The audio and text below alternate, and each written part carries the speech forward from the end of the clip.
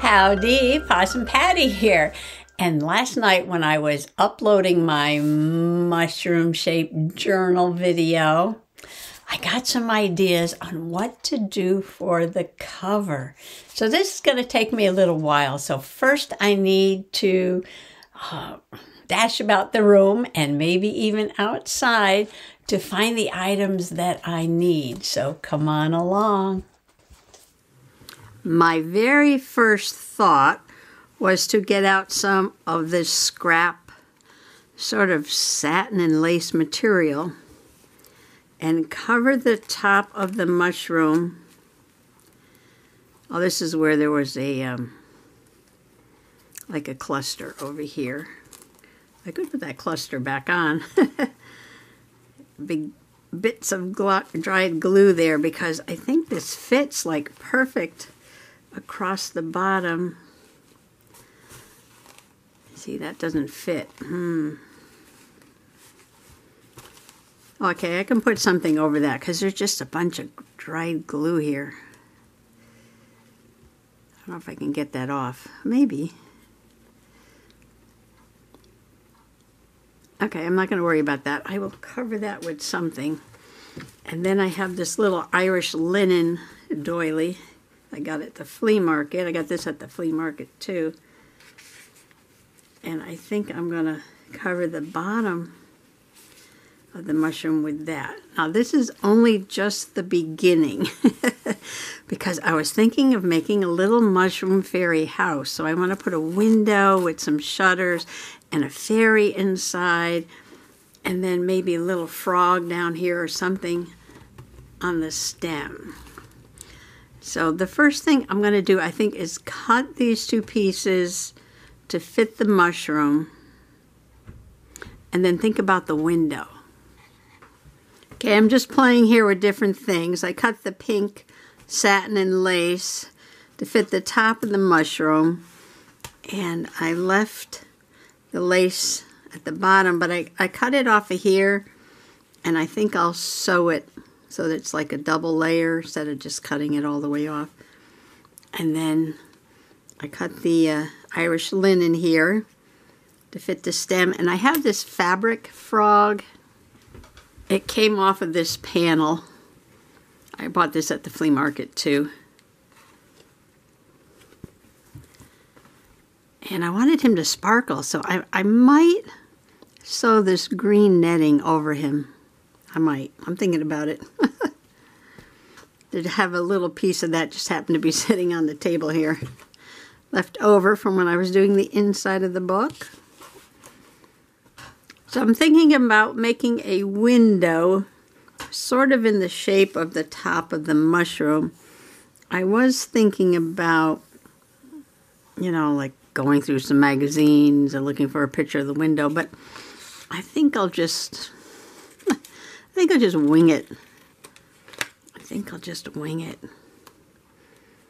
And then I cut out a bunch of pages from this fairy tales book I got at the book sale for like $1. And I cut out a bunch of elves and little frogs, and love that one. Little fairies. And even a castle.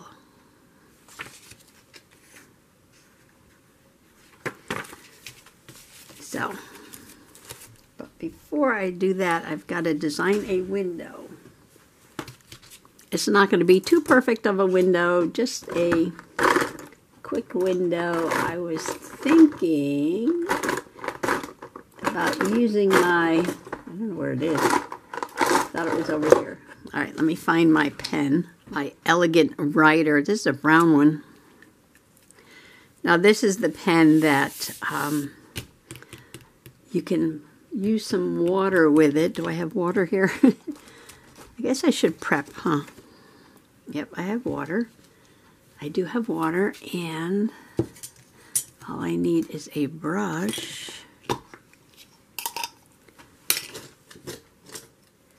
Maybe that brush. So how do you make it look like a window? How do you make it look like a window? Okay, so I'm going to draw a line around the edge and then probably put some window panes in it, like that. I'm thinking.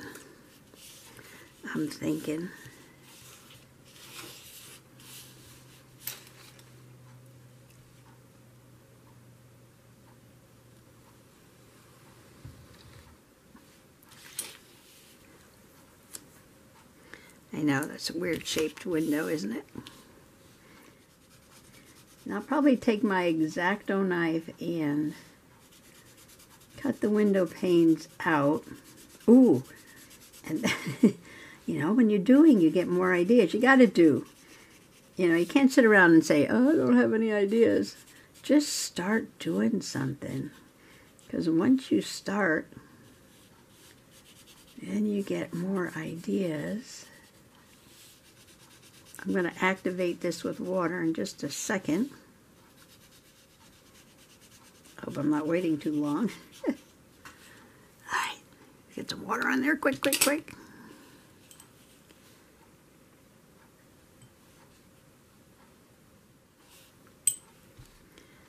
I want to put another brown line like around the edge, but I don't know how long this ink can sit before you can activate it, so I'll let it dry and then I'll do that part. The Elegant Writer is a calligraphy pen, but it does wondrous things when you add water to it.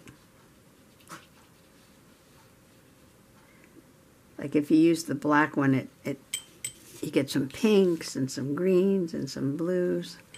I'm just using the brown one right now for the window panes.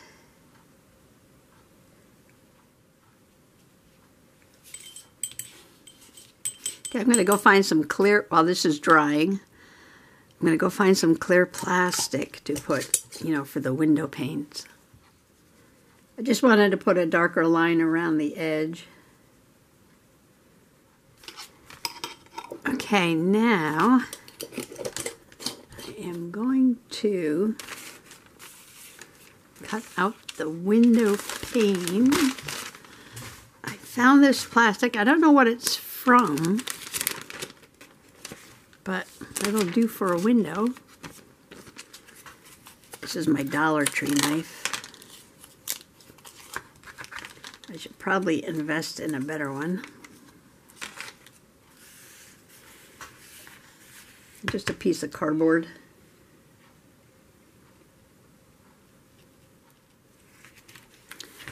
That got a little bit easier as I went along.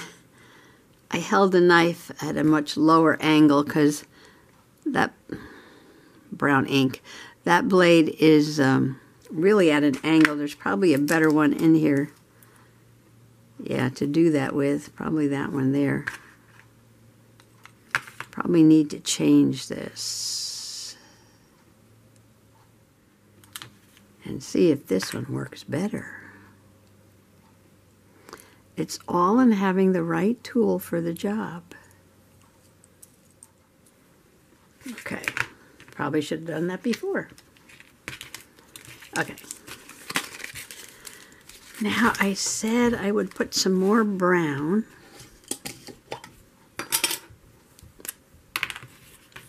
I had to dip the pen in there. No, that's not good. Not good.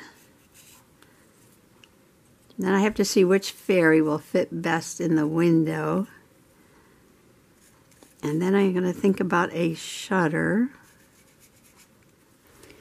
Oh boy, it's getting dark. I bet you it's going to rain any second now. So I'm going to run outside and look for some tree bark to use as my shutter. Well, I was certainly right about that. It started raining as soon as I got outside.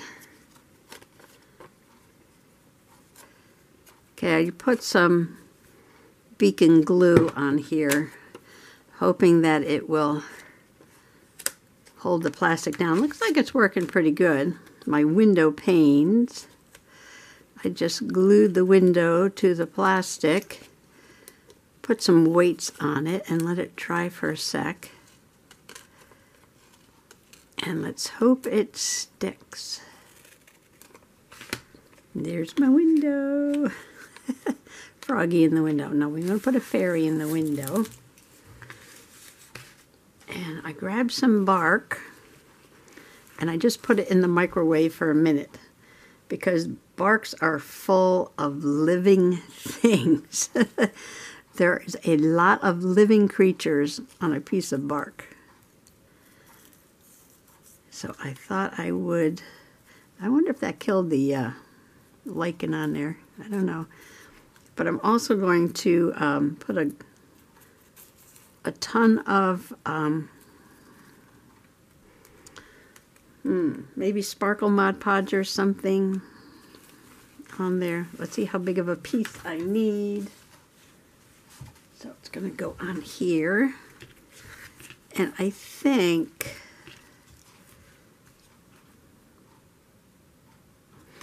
I was going to cut a hole in the fabric, but I think maybe I'll just back the fairy so I don't have to worry about cutting into that lace. And then this has got some beautiful lichen on it.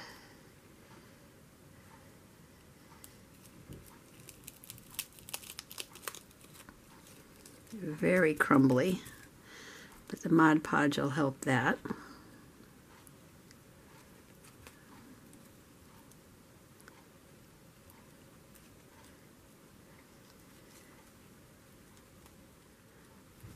I want this to be a real combination of fabric, drawn items, cut out items, lace, natural items. Just do it up. Do it up with as many things as I possibly can. All right, I'm going to shake that off. So I was thinking of even sewing some more sequins around on here, or hand stitching this, or machine stitching it to the book or something like that. All right, but first things first. Got my window. This is now full of tree bark. And I'm going to stitch my frog after. Ooh, this is going to be a major project here. All right, so I'm going to use these two pieces, I hope, and douse them in Mod Podge. I'm brushing off the loose bits.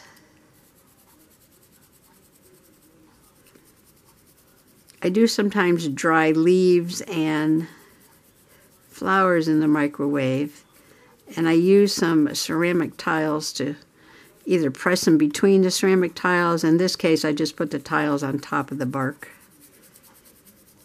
and then ran it through the microwave for a minute. So I hope that's enough to kill anything living on there. Not that I want to kill living things, but you don't need the creepy crawlies in my journal.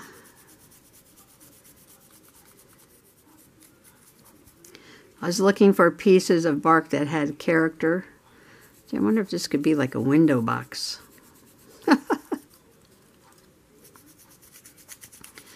Maybe I'll do an extra piece. There's always more bark where this came from. We had a lot of dead trees cut down, and they have not been taken away yet. Okay, let me get the Mod Podge. Okay, I think I'll douse the back of these just with some clear gesso, just to seal them up. I really don't. I really shouldn't pour it directly on there, should I? And lunch. Mr. Possum yelling for lunch already.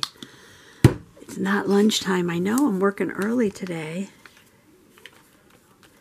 But I figured this would turn into some sort of major project. And it would take me all day to just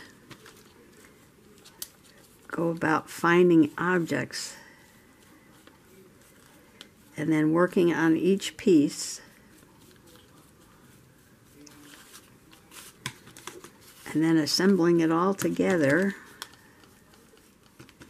I don't work very fast at all, do I? No. I work very, very slowly. I'm hoping that putting lots of acrylic medium on these pieces of wood will help preserve it. And I'm just going to put a ton on there. And hopefully it will soak in to all those areas. Okay. That's going to take a while to dry. Well, these bits are probably dry enough. It's supposed to dry clear, so hopefully it'll dry clear. They're not quite done yet. Well, if it doesn't dry clear, it'll just look like they've been whitewashed, right? Oops. Okay, now I'm going to put some of my fave Sparkle Mod Podge. This one is Extreme Glitter. And because these pieces of bark are just a little bit crusty, I'm going to pour it in a cup. And it's a fairy house, so they need some sparkle on their shutters. And it looks like it's going to take quite a while to dry. It's sort of a very damp, cool, rainy day, so I guess that's probably not helping any either. The lichens look like they're turning yellow. I could put some green paint on them after if I wanted to, right?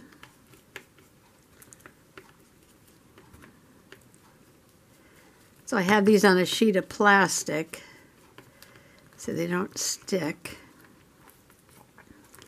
to the paper.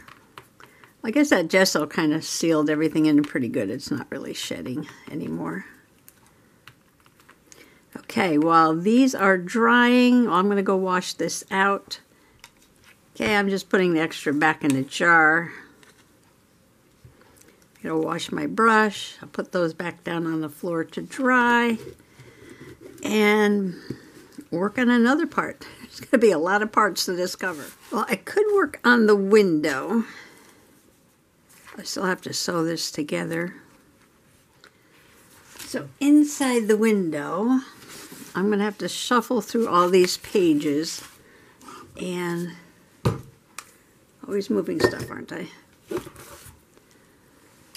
Shuffle through all these pages and find a fairy that's going to look like she fits in the window. These little elves crack me up. There could be little shoemaker elves in the window. Elves, fairies, gnomes, a little frog. All right, I'm going to flip through here and find a fairy that'll look just right in this window. Okay, this may be hard to do. I don't know.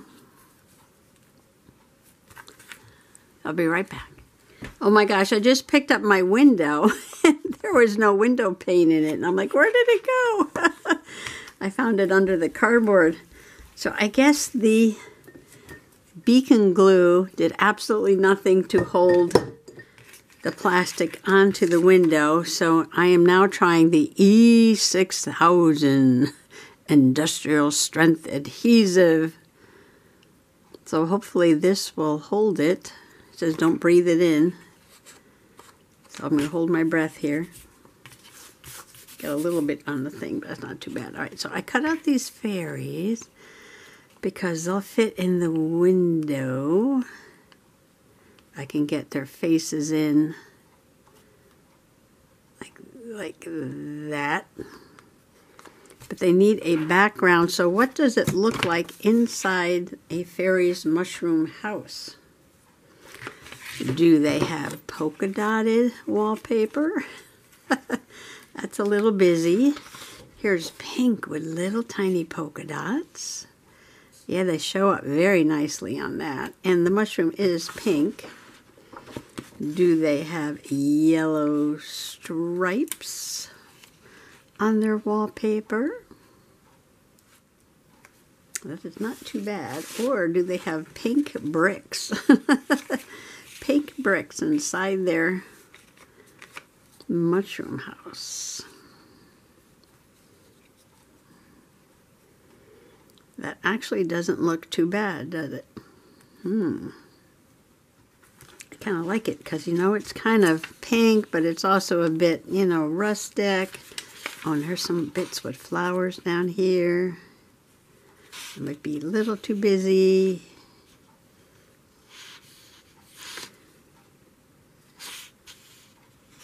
I don't know. I think I'm going to go with it. I think I'm going to go with it. Something like that. All right, let me cut this out. You can see that there's some plastic on there. You can see the fairies through the window with a little bit of pink brick in the background. And let's just hope the E6000 holds this together. So we're going to give this a few minutes to set. So bit by bit, we're getting the pieces done. So I think now, I'm putting everything down on the floor. Let's see, on this part for the stem of the mushroom, I think I'm just going to sew this frog with some glitter down on here. So I'm going to go away and do some quiet sewing, and then I'll come back. And then I'm going to do some sewing on the top. And I don't know how long it's going to take that bark to dry, but I'll just go ahead and work on these parts, and we'll see how far I can get today. All right, I've been working on my little frog on the stem of the mushroom, and I decided that I needed to put some background stitches in the neutral colors of what this piece of linen is before I put the frog on. I don't know that it makes a great difference or not, but I felt like I needed to do that. I just made some long running stitches, and then I was going to outline the frog in black. But once I started with the black, I decided to go over all the lines. So let me grab that other frog down here on the floor. So I went, you know, like around the head and around the legs and everything. And then, you know, you have to remember I put that netting over him. And then I decided to do the mouth and the eyes. I made little French knots for the eyes. And then I decided to do the warts. And I made more French knots for the warts. I tried to make them a little bit smaller, like when you make a French knot, you wrap the thread around the needle. So I did 3 times for the eyes and 2 times for the big warts and once around the needle for the little warts. And oh, he's so cute. He's so cute. I think he hopped here from the Doki Doki forest because he's just so cute. So I turned a frog that looked like that into this little frog here. Now this is going to go on the stem. So I was going to try to sew this on with the machine. So maybe I'll go do that now and see how that looks. And there's how he looks, all sewn into the mushroom stem. I just went around with some pink thread, and then I put a little extra pink zigzag there at the bottom. And I've got my super cute little frog there. Love him. All right, now I've got to do some hand stitching on this. I've got to sew this lace on here, and I'm thinking about doing something around the edge and maybe adding some crystals or something sparkly for the fairies. And you know, that window hasn't really dried in the back yet. And my pieces of bark have not dried yet either. So I think what I'm going to have to do is, and I wanted to finish this, but you know, can't rush it, can't rush it. All right, this is my idea so far. My little frog under there.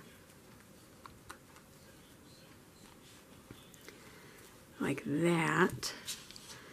I've got my pink thread out here.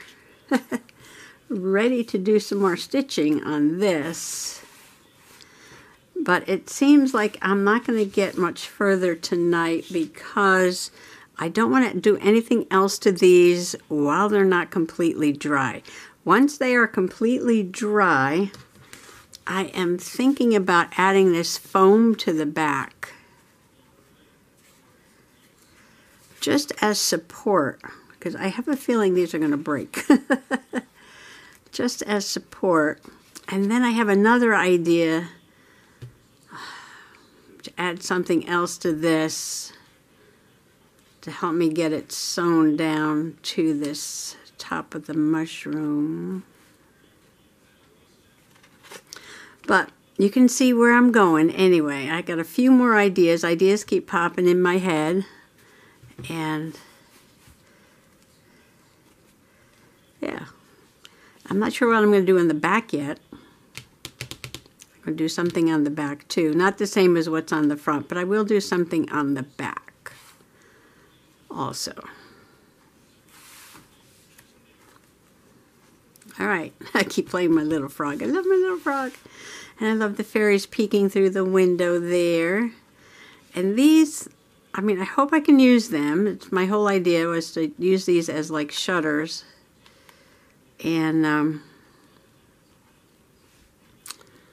yeah, I have to wait till they dry. That's it. So, did I say this already? I probably did. I'm just going to go in the other room, put my feet up, do some special stitching on the top piece, play around with it a little bit while I'm waiting for these to dry, and then I'll get it all together and come back for, oh my gosh, day 3 of the Magic Mushroom Journal, I guess. It's going to take me that long. I just amazed how quickly some people can do things and how it just takes me forever. Of course, I'm waiting for these to dry, so. And it just happens to be a rainy, cool, damp day, so there's nothing I can do about that. So, stay tuned. Happy junk journaling. Bye-bye.